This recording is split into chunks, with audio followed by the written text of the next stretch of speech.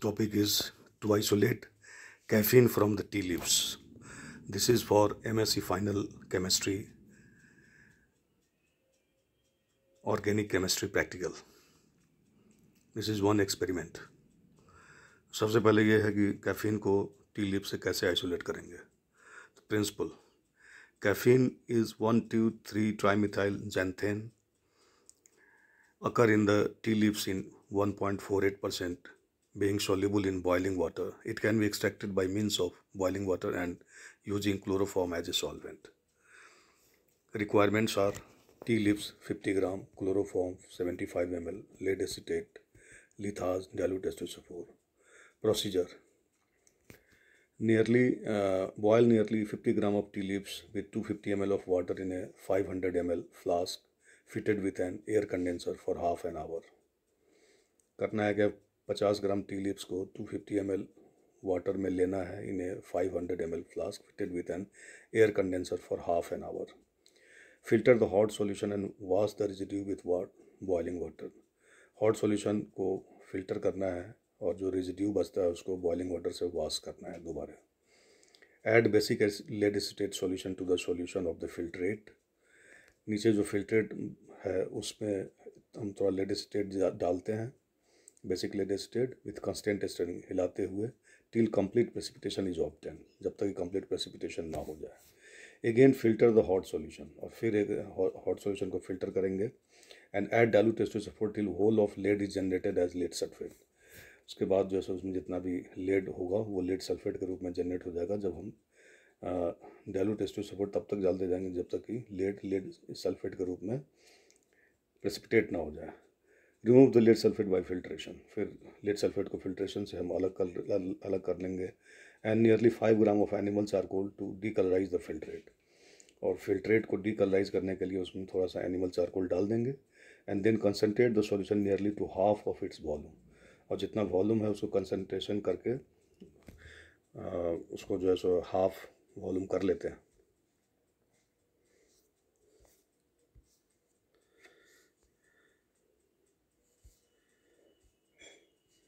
Again जो हमारा resulting solution है उसको फिल्टर करेंगे और उसके बाद कैफीन को हम एक्सट्रैक्ट करेंगे 75 ml क्लोरोफॉर्म सॉल्यूशन लेके 3 टाइम 25 ml क्लोरोफॉर्म को हम सेपरेटिंग फनल में लेके, और जो भी हमारा सॉल्यूशन जो रिजल्टिंग बचा है उस सॉल्यूशन में 25 ml एक बार डाल देंगे क्लोरोफॉर्म का, फिर एक्सट्रैक्ट करेंगे. तो कैफीन जो है सो सॉल्युबल है हमारा क्लोरोफॉर्म लेयर में, उसको स्टॉप कॉक जो है उसके साथ जो है उसको रिलीज़ करेंगे प्रेशर को, जिससे कि वो नीचे किसी कंटेनर में या उसको कलेक्ट करेंगे. जो कंटेनर के रूप में हम कॉनिकल फ्लास्क भी ले सकते हैं. उसके बाद जो 3 बार करके थोड़ा करके जितने भी होगा वो कैफीन जो है सो हमारा क्लोरोफॉर्म लेयर में आ जाएगा, उसको हम डाल देंगे. उसके बाद क्या करेंगे, उसको distil of the chloroform layer using A distillation flask in A minimum amount of water. और फिर क्या करेंगे कि क्लोरोफॉर्म लेयर में मिनिमम अमाउंट ऑफ वाटर लेके उसको डिस्टिल ऑफ करेंगे, और जो रिजल्टिंग सॉल्यूशन बचेगा उसको कूल कर लेंगे.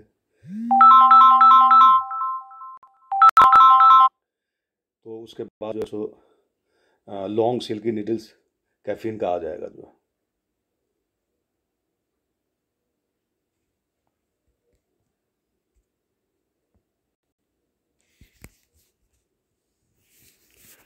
और उसके बाद जो है क्लोरोफॉर्म लेयर में डिस्टिल ऑफ फ्लास्क करेंगे, फ्लास्क में ले लेंगे मिनिमम अमाउंट ऑफ वाटर में, और सॉल्यूशन को ठंडा करेंगे, जिसके कारण जो है सो कैफीन का जो है सो निडल सिल्की लॉन्ग क्रिस्टल जो है सो इसका आ जाएगा. जो है सो रिजल्ट क्या होगा, इसको इस तरह से भी कर सकते हैं कि क्लोरोफॉर्म को अगर हम एक पैट्री डिश में ले लेंगे और एल्युमिनियम फॉयल पे थोड़ा जो सो छेद कर देंगे और थोड़ी देर के लिए रख देंगे, तो सारा क्लोरोफॉर्म जो है हमारा वहाँ से वेपराइज करके जो है उड़ जाएगा, और लास्ट में जो है हमारा सॉलिड जो है कैफीन उसके अंदर आ जाएगा.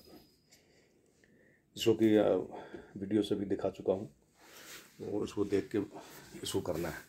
रिजल्ट क्या आएगा, appearance colourless long silkie needle like crystal, yield about 0.7 gram, melting point 235 to 237 degree से. तो इस तरह से जो है सो colourless silkie needle like crystal इसका आ जाएगा, यील्ड जो है 0.7 ग्राम के आसपास आएगा, मेल्टिंग पॉइंट इसका 235 237 डिग्री सी है, इसको चेक कर सकते हैं। तो ये एक्सपेरिमेंट जो है सो करना है। Thank you.